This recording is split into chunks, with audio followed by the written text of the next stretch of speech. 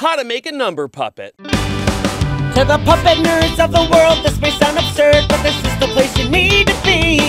We'll do an interview and then we'll stitch and glue all of the dolls we'll make and shake. If you wanna be in the know and to play like a pro, subscribe to Puppet Nerd.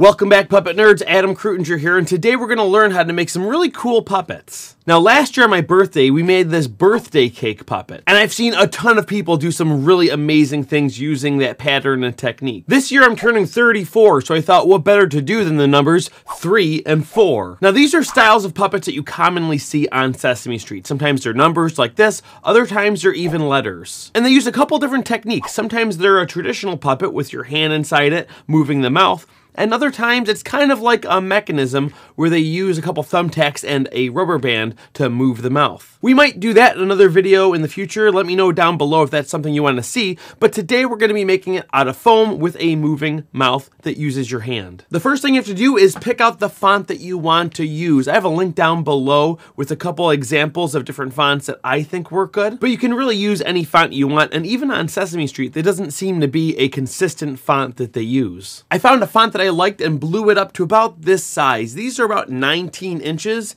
and kind of the reason why I picked that size is because it fit the foam that I have. You go a little bit bigger, and you could maybe even go a little bit smaller if you want. But the one thing I tried to make sure of is that the width of this was at least 5 inches. Much thinner than that, you might have trouble carving it out to get your hand inside of it. And the foam we're going to use today is just a foam from a couch cushion. This piece is about 4 inches wide. So first thing I'm gonna do is trace out my pattern pieces. So there we go. I'm gonna try to arrange it in a way that I can fit both of these on. There we go, that looks good. So I know the 3 is backward. That is just so I can fit this onto my piece, and I'm gonna flip it over after I cut it out. So first thing I'm going to do is trace it out with this Sharpie.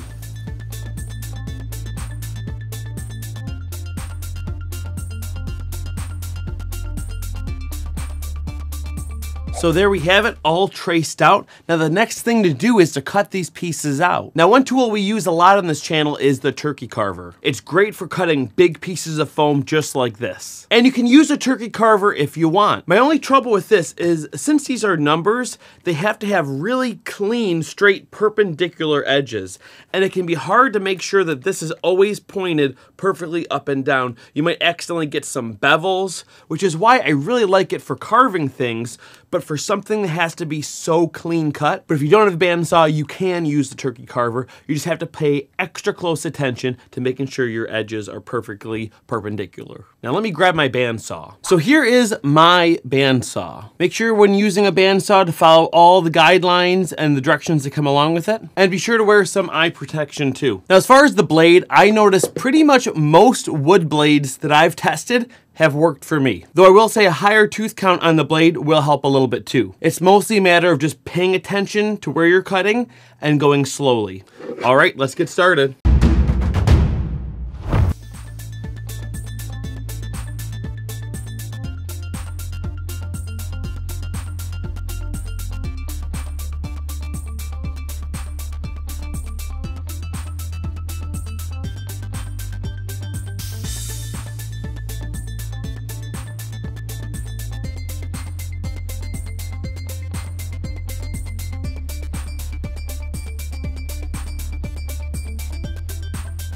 Now there is the 3 and there is my 4. Now you'll notice I had to cut the 4 right here in order to get into this spot there. So all I'm going to do is glue this back together. And since this whole thing is going to be covered in fabric anyway, you'll never even notice that there was a seam there. And there we go. All right, now that the glue is dry on this, the next thing I'm going to do is start carving out the spot for my hand to go inside of this puppet. Now on this one, I think I'm going to have the mouth be right here and 2 eyes there. And on this one, I think I'm going to try to do the mouth up here, and then I'll put the eyes up here just to make them look like very different characters. So, but anyway, since this is solid foam, I have to carve a hole for my hand. So that's what I'm going to do right now. I like to use a little PVC pipe here as a little bit of a stencil. so I don't carve too much. I'm going to carve to the inside of this though, because I don't want the walls to be too thin. This is about a 4-inch circle, so anything you want to trace that's about that size should work well. And I'll do the same thing here, but it's going to be a little bit of an angle, I think. Probably like that. That should be good. And I'm going to use a Persona blade and just start carving it out. This part is pretty annoying, but it's important to do well.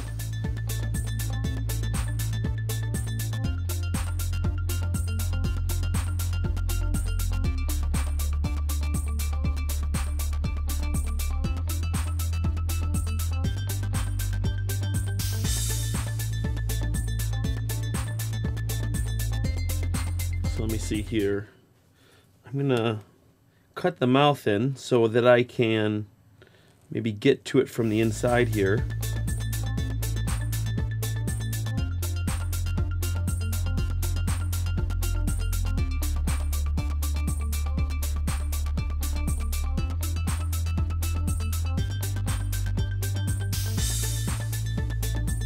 So there we go. This is looking pretty good inside there. I accidentally nicked it a little bit, so I'm going to glue that in a little bit, but it's going to be fine since this is going to all be covered with fabric anyway.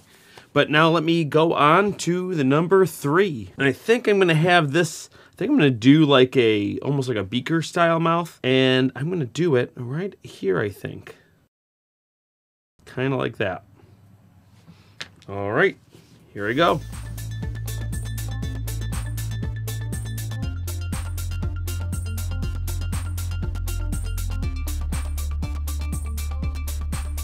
So I'm having a little trouble getting in there, so I think what I'm going to do is split it open from the back and carve out some of that space and then glue the edges back together. So let's see if that works.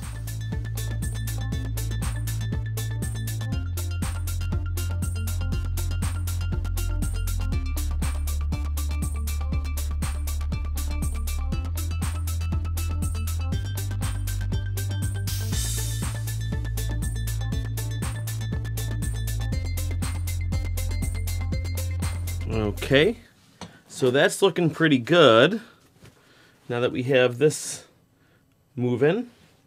So I'm gonna glue this seam back together.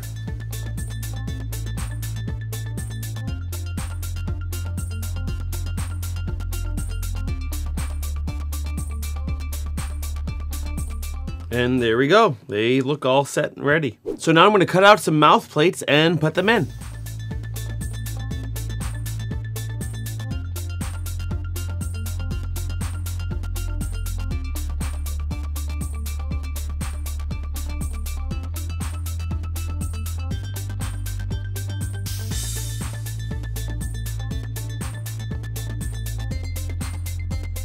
Okay, we have our mouth plates cut out. Now what I'm going to do is cover them with fabric. Today I'm going to use this black velvet.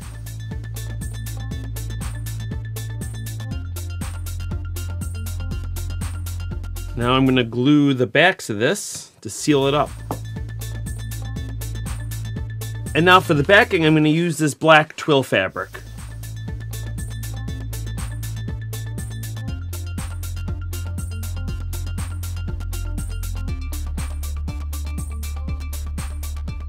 All right, now let's glue one of these mouth plates in.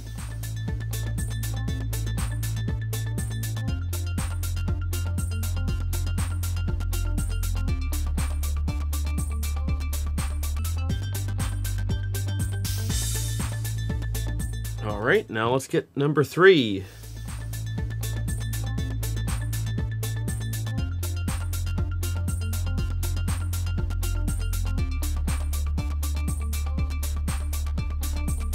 Now it's time to cover these. I think I'm going to do the 3 in blue and the 4 in magenta. Now I'm going to cover these in kind of an unconventional way than I typically cover a puppet. I'm going to use a lot of spray adhesive, and I'm going to do it kind of like a sandwich. So I'm going to start with the sides first. So the first thing I need to do is measure this thickness, and then I'm going to cut a strip that can go all the way around the perimeter of both of these. Let's get started.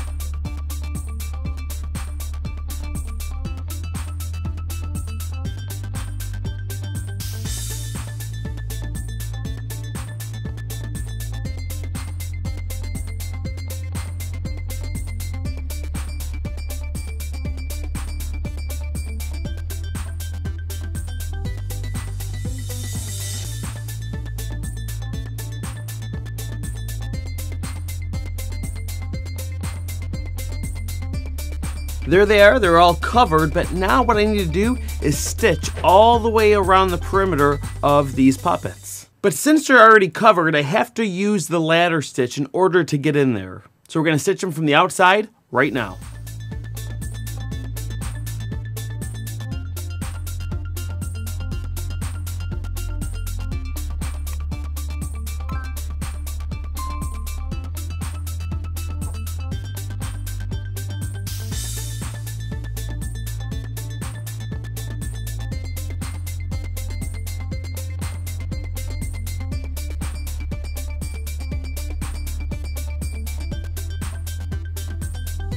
Now I'm just gonna pick the seams a little bit. All right, they're looking pretty good. Next, I'm gonna glue the fabric around the mouth down to the mouth plates. And for this, I'm gonna use some contact cement.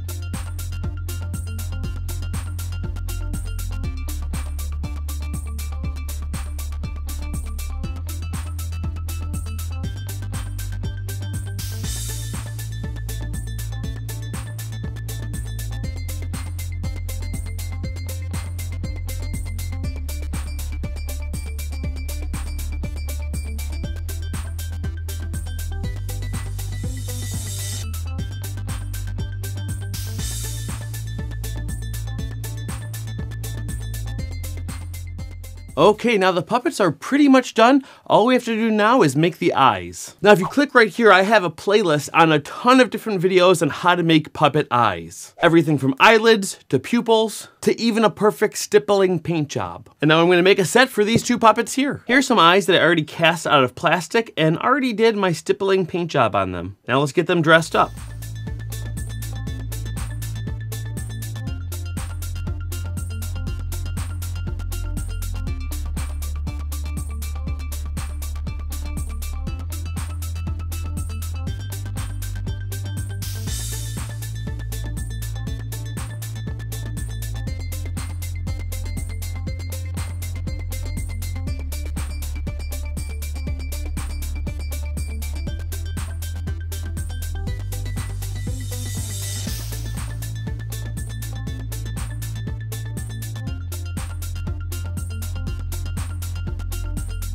Hey, you know, they say age is just a number. Yeah, but for Adam, it's a really big number.